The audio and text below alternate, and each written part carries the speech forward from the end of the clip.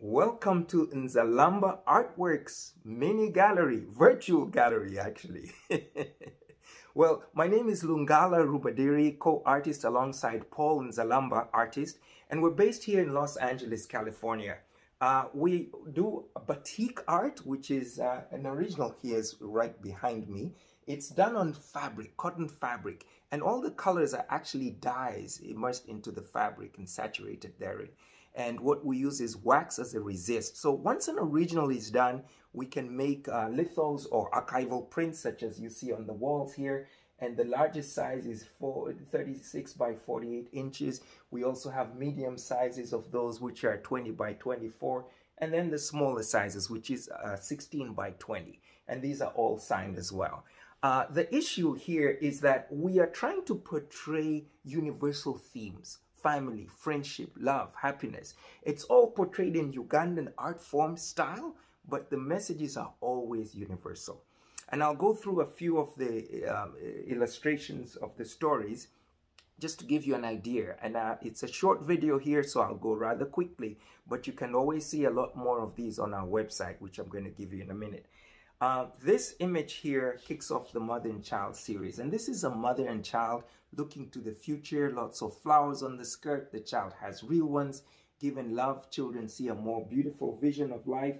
That child has to be encouraged to reach for their dreams in life, and as she lifts up, she encourages the child. The child is learning to trust. A lot of people will get these as a form of a triptych, because this third one I'm going to add to the group here shortly is when the child is old enough, the parent then lets go. And you'll notice in this third picture, the child actually has a hat like the parent to show the child is grown up.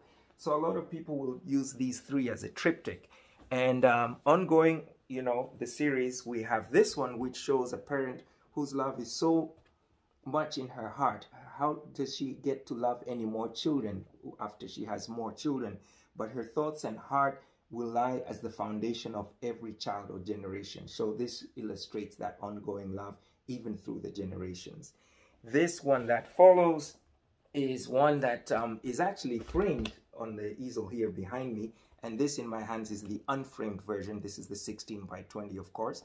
In this, all the drums are very colorful, but he's only chosen to play the two that perfectly match his hat. And the illustration here is that in life, we're all drummers looking for our song. And when you found your drums, it's up to you to play them. You'll have found your purpose in life. Figuring out life is one thing, and learning to live life with someone else is another. And in this one, it's a love story, a wonderful love story, representing how love brings people from different paths. And as you walk together, you learn each other's strengths and weaknesses. Letting go the past, the sun shines on the future that they share. And even when they have difficult days, they go to what looks like a tree, but this tree represents their love. And their love is so deep, it's grown into a shelter for both of them. So even when you have disagreements, lean on that love that grows to keep you sheltered. That disagreement that you may have may be just a visitor along the journey of growing love. Walk with love. It's a beautiful thing. And then this one here is illustrating the western hills of Uganda during the dry season. Yellow when it rains, green among the many crops grown. This is corn, millet, and string beans. The message being, never worry when times are tough. Seasons come and go, but the sun will always shine again. Picture of hope. And last but not least, this one is called The Story. Shows a lady telling a story to two others. One is rather fancy here in the middle. One is rather plain.